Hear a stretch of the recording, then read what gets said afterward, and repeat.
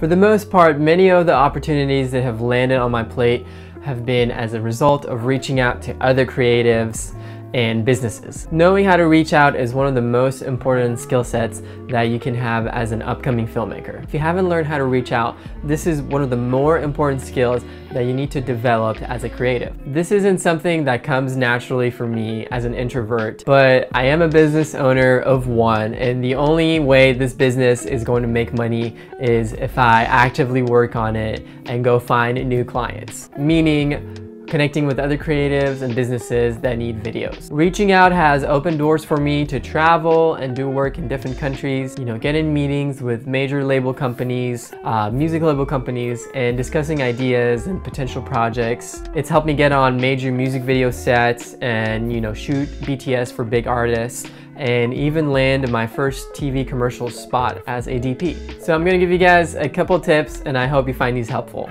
Number one is have a go-giver mindset. If you haven't read the book, The Go-Giver, I would encourage you guys to go check it out. I have a link down below, but it gave me a lot of insight on just kind of the philosophy of what it means to be a type of creative that's more giving and is less about taking, especially upfront when you're getting to meet new people, new clients, or reaching out to people. You're the one that has something to gain in this relationship, and going into it with a mindset of like, hey, I want to help out. If you guys have any, any gigs that you need assisting on, if you have any videos, that you may need some feedback on, or just like I can offer my assistance in any way, I'm available to do that. And ultimately, the book is just mainly about the more giving that you do within your work, with your creativity, the more you're able to receive. So I definitely encourage you guys to go read that. When you're reaching out to a potential client or a production company or a creative person that you want to work with, you have to keep in mind that,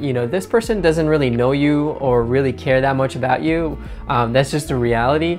And you're reaching out and asking for work from them. You have to realize that you're the one who has something to gain in this relationship, so you got to give value to them. Don't ask them to go watch every single video you've ever worked on or look at your entire portfolio and ask for feedback. Don't ask, hey, what gear do you shoot on, or what light did you use in that video, or how did you meet this specific client, what's that lens you have. It's okay to leave them your work, maybe you're real, but don't be demanding. When I'm talking about giving value, what does that actually look like? If there's a brand that you want to work with, maybe pitching ideas would be a great place to start. If it's a production company that you really respect and you look up to them, offer your specific skill sets, such as, camera assisting, camera operating, shooting BTS, being a grip on set, or just PAing. If it's a creative person, maybe potentially just doing a passion project together. My next tip is to keep it brief. You don't want to be sending an encyclopedia of information that's irrelevant. No one really cares or has enough time to read through everything that you're emailing them. I personally hate receiving long-ass emails that I'm fighting to follow and pay attention to. Think of it similar to receiving a physical piece of letter. Short and brief kind of gets the message across. If it's too long, you don't always want to be reading through the entire thing, especially if you're getting a ton of emails every day.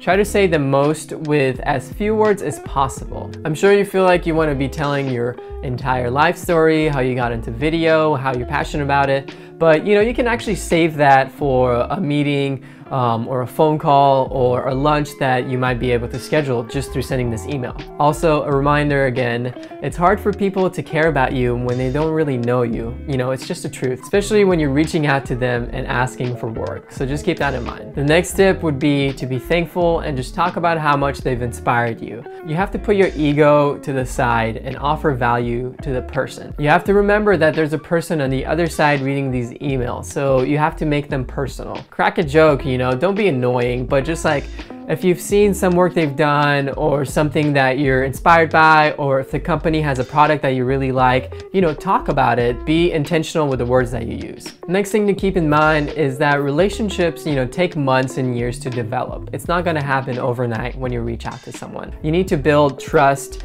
and they need to like you and get to know you. People hire creatives who they know, like, and trust. Always keep that in mind. A few other bonus tips I would just give you guys is don't have typos, check your grammar, Have a good subject line that's eye-catching. Make it simple, you know, few sentences is all it takes, nothing complicated.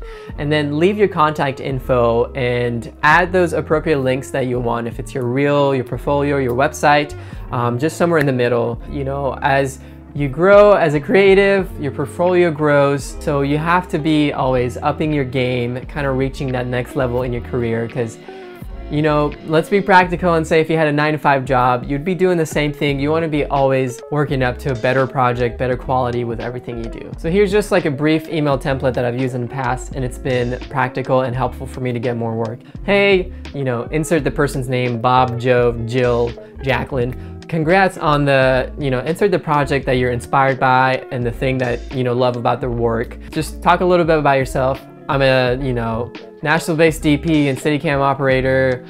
Work with a lot with, you know, a handful of these people that, you know, you're able to connect them with that director you're reaching out to. I've heard your name come up over conversations, been following you on socials, and thought I should just reach out and connect with you. What else? You can say, I'd love to buy you a lunch, you know, dinner, happy hour, grab a drink, and just get to know one another. If you think there's some opportunities for us to work together in this upcoming season. Either way, I'm stoked for all things happening in your career. Look forward to seeing more of your projects that you're working on. You know, keep up the amazing work. And then you can just have a link for your DP reel, your website, and just say thanks, looking forward to hearing back from you. You know, super brief and simple. It doesn't have to be overcomplicated, but you have to do that a lot. You can't expect everyone to be responding to you. A lot of times people are busy, or maybe they don't gel with your work and they may not respond, and you can't take that personally. You know, we're in this business to make money, and it's a for-profit business. So sometimes if you're not a good fit, you're not a good fit, you're not ready for the job, and a little hard to hear, but that just like pumps me up to just do better work and be able to prove them wrong down the road as well. But I hope you found these tips helpful. I have the template of the email down below. Please like and subscribe if you enjoyed watching this video, and comment your other thoughts as well. And I'll see you guys on the next one.